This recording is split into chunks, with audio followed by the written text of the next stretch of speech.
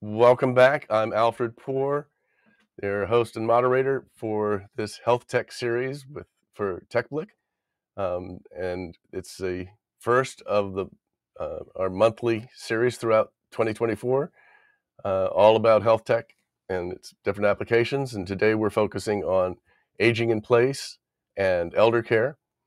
And in this second panel, we're going to be exploring some of the very different kinds of technologies and the different kinds of solutions that that are out there, and what we can reasonably hope for from technology to help us with identifying and coping with certain different kinds of impairments that seniors encounter. I encourage you to put any questions you have into the chat uh, on your screen, lower right-hand corner, and we'll get the questions to me, and hopefully we'll work them in as best we can through the discussion. So at this point, I'd like to welcome our panelists on stage, and we can get started. So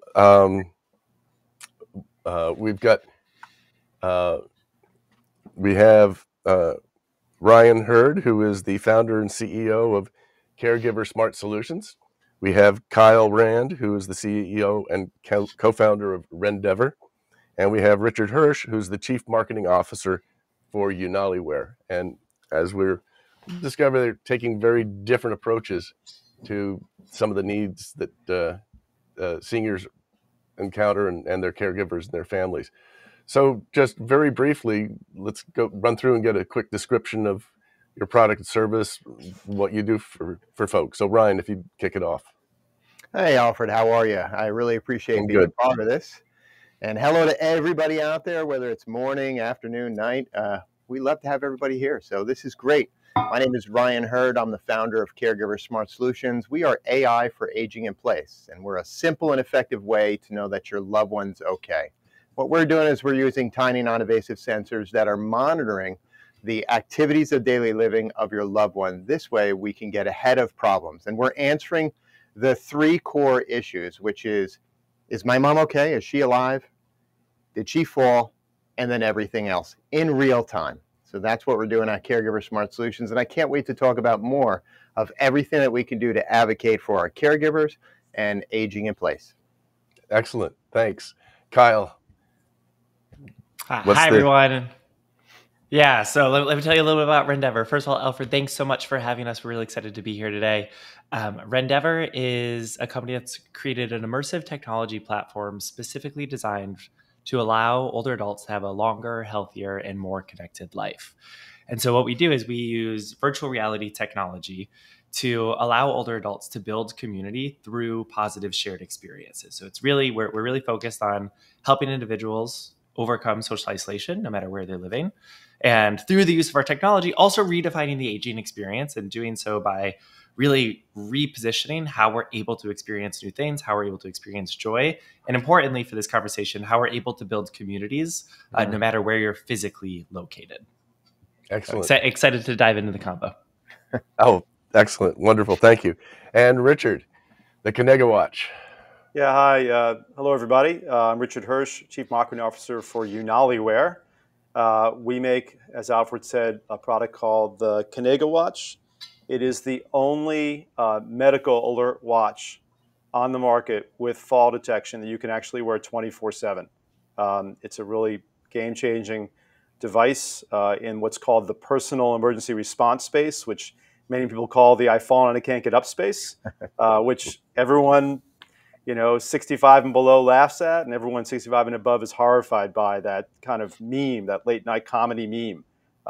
We're trying to destigmatize the industry by providing a non-stigmatizing way, a watch that allows you to get the same help, but most importantly, that you can wear around the clock. And we just got rated in big win for our company. Just as an aside, we just got rated the best medical alert device by the New York Times Wirecutter.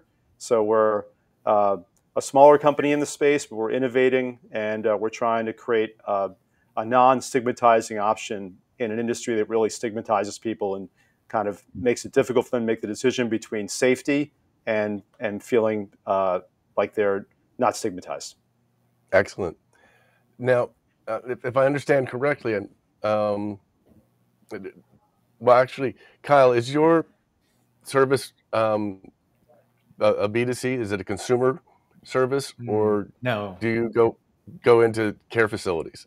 Yeah, great question. So we primarily right now work in the enterprise settings. We work with senior living communities all over North America, increasingly a number of hospice organizations, increasingly a number of healthcare organizations, really using VR to ameliorate pain and kind of the stress of receiving acute medical procedures.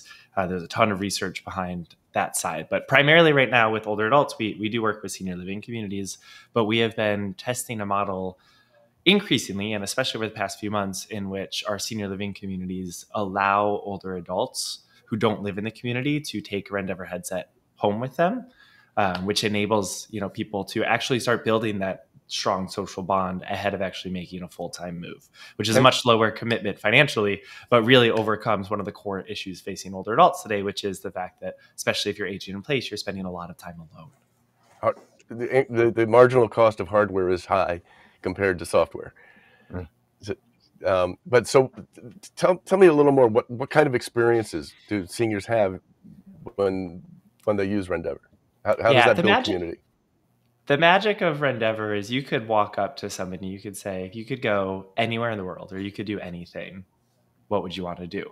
And then with a few clicks and a few buttons, you could bring someone there. So we have a massive library of experiences. We have thousands of immersive video experiences. We have some direct integrations with other services that allow you to type in somebody's like childhood home address and then bring them straight there in an immersive setting. So they could be standing right in front of their childhood home. And then we've built out tools to enable either staff members or family members of older adults to go in and actually build a location by location life journey through somebody's entire life. So you could take someone from their childhood home to their college campus, to the place they got married, the first house that they bought. And, there's a lot that comes up from that. And really why it helps build community is when you bring someone into an experience like that, there's this natural inclination to start sharing stories. And especially for people who might be facing, early stages of cognitive decline, that kind of fully immersive sensory stimulus really opens up their memory and really gets them talking. And so what we do is we train our volunteers, our staff members, whoever's delivering the experience, to cultivate those moments into a full dialogue, a full conversation, and use that to plant a seed in which people are able to get to know each other better. And I know that might sound floofy if you've never really tried it, but we have a ton of research where we've been research back since day one, showing significant decreases in depression, increases in multiple measures of mental health. And we've really seen that we can actually increase dyadic relationship strength and satisfaction in relationships through continuous usage of Rendever. So Ryan, at the other end of the spectrum, your product is largely designed to not require interaction with the senior in the home at all. Well, it's interesting because as he was just speaking, it was reminding me of the conversation we were having the other day, right? Your mom is what, 101, 102? 102. 102 years old. And whenever I hear that, the first thing I think about is, can you imagine what this person has seen in their life? And you're solving that problem, because imagine walking through, where she was born, where she grew up, what school that she went to, and everything on her life. And for me as a technologist, I obviously think about, what about the times where our phones were actually bolted to our walls and we actually had a wire hanging off to them? Most people don't remember that, but all of that wonderful technology, even the advent of color TV and telephones and everything. It's amazing what a person at that age has seen in their life. And for us, at Caregiver Smart Solutions, it's how do we enable these loved ones that are living on their own to age gracefully, age in place. They want to stay home for a various amount of reasons. It's where their family is, it's where their friends are, it's where their community is. So how do we enable them to live for as long as possible with dignity and independence? And that's really what we're focused on. And for us, obviously, we're answering the core question, which is, right now it's 10:25 New York time zone. Is mom okay? And did she fall? And then everything else. Is she